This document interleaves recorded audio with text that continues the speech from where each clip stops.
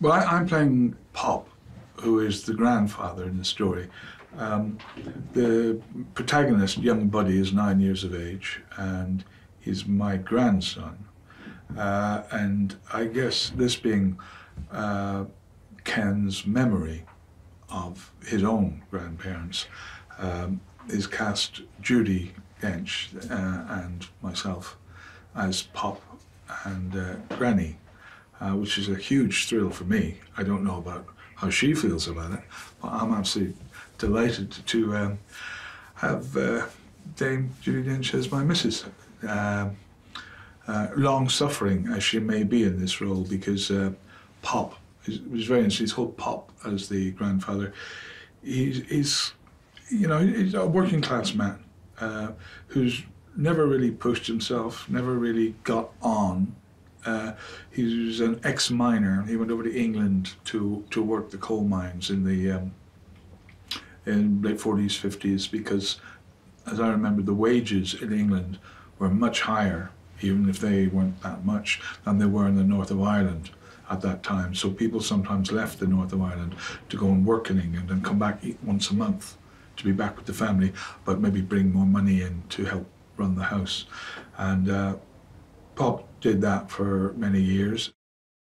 So the relationship between Pop and his wife, Granny, Lizzie, as she is, she's long-suffering, I think. She's suffered that he wasn't a man who actually took the house and took the responsibility and actually raised them up from where they were. And she held on to the purse strings quite tightly, and he was always just trying to eke out a little in that kind of old-style manly way. And he's very devoted to her. I think he needs her. You know, they've been, from childhood, they've been sweethearts, but she could maybe see the back of him, but he wouldn't be able to survive without her.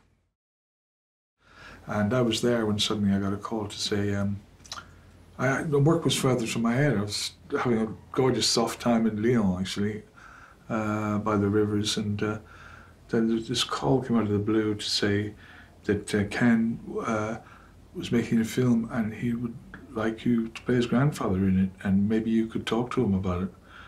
It was so out of the blue, because Ken and I think we've only met twice, and for like 2 minutes at a time in the 40 years we've been working. We've never moved in the same circle.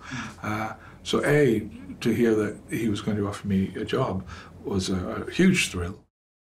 This script, which was so delicate and soft and warm and funny, and with the backdrop of the shit hitting the fan and all the trouble starting in 1969, and the violence and the burning out of homes and people on the run, and yet inside this, it's very much as I remember, the warmth of people and family, and that's really at the heart of this story.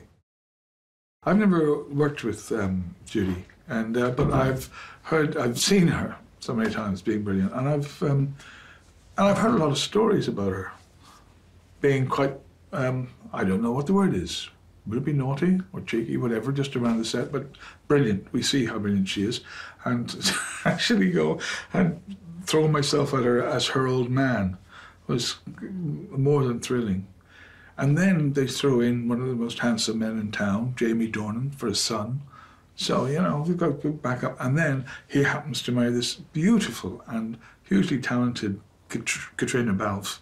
And we're quite the family. We're not smug about it. Naturally, Ken is able to, he's so brilliant, he's so quick, he's so sharp, so intelligent, there's such, as far as I can see, vast reserves of knowledge.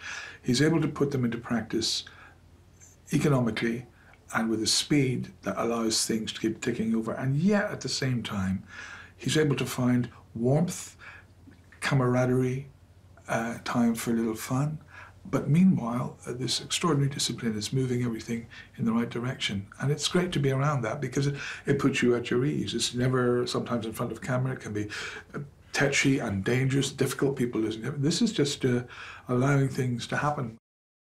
This young fellow that they found called Jude Hill, it's funny sometimes when you see people with all these gifts and talents, and then there's this little blonde fellow of 10 years of age with little freckles and a sweet open face, and yet with this wonderful seriousness he has, and this instant access to humour or a joke, and his openness, and suddenly you go like, this is extraordinary. This is like a young Ken Branagh, actually in the flesh. Not me, but this is it. This seems to be it. And I don't know how they found somebody like this. Somebody's done an awful lot of work.